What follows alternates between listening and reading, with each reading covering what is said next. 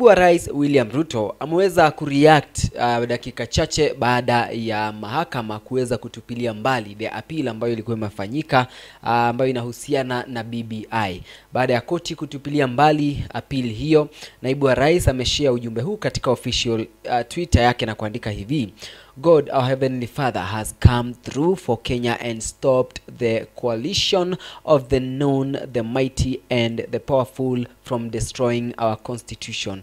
Our God, help the alliance of the unknown, the jobless, the hustlers, and struggling farmers to know, engineer, and our economy from bottom up. Huo ni ujumbe wa Naibu wa Rais dakika chache baada ya koti kuweza kutupilia mbali the appeal ambayo ilikuwa imefanywa na viongozi ambao of course unafahamu wanaishikilia BBI, ikiwemo na Rais Uhuru Kenyatta pamoja na kiongozi wa ODM ambaye ni Raila Odinga. Baada ya Naibu wa Rais kuandika huo ujumbe, Wakenya wengi wamejitokeza na kuzungumza kuhusiana na hicho alichokiandika, na nitakusomea comments 5 peke yake, nikianza na hii ya Peter ambaye anasema you took them through a great lecture at Bomas which they ignored.